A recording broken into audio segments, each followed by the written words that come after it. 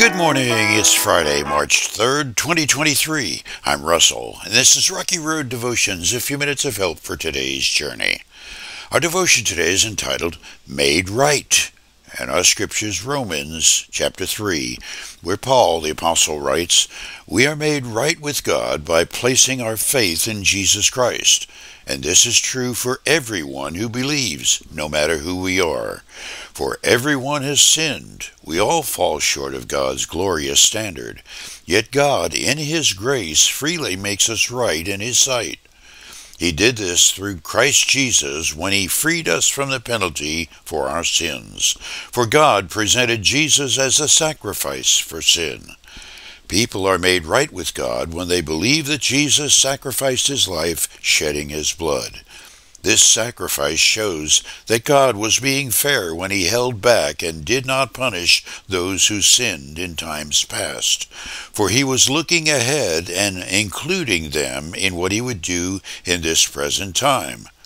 God did this to demonstrate His righteousness, for He Himself is fair and just, and He makes sinners right in His sight when they believe in Jesus. In many dramas, you'll hear a character resolutely say, I'm going to make things right. He or she lied or stole something or in some way offended another person. The statement is the desire to undo the wrong, to make it right again. This is the essence of the gospel of Jesus Christ, the making right of all the wrong that's ever been done via the cross.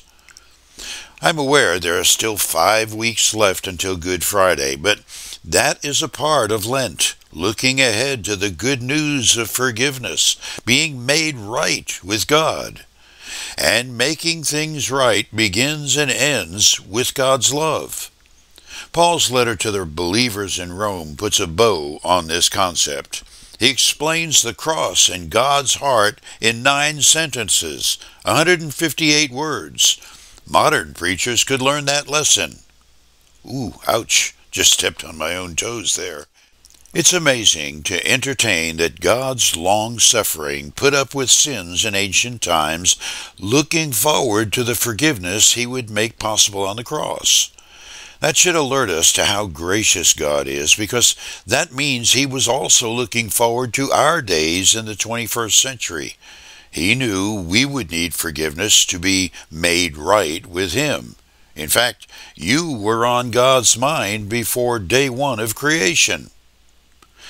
Some years, the anticipation of Lent just about overwhelms me. I want to rush to Good Friday, get the suffering and pain and blood in the past, and sit vigil-like by the empty tomb until the Easter dawn so I can shout with the angels. But with these thoughts of God's forgiveness worked out for time past, present, and future, there's a calmness to my joy, knowing that I have been made right with He who knows me best and loves me most. For you today, there is and has been only one caveat to being made right with God, and that is the leap of faith to believe Jesus died so you could be forgiven. He took the punishment for your sins. Paul said it clearly in his letter to the Roman believers. Hear those words again. God did this to demonstrate His righteousness, for He Himself is fair and just, and He makes sinners right in His sight when they believe in Jesus. You chew on that as you hit the rocky road. Have a blessed day.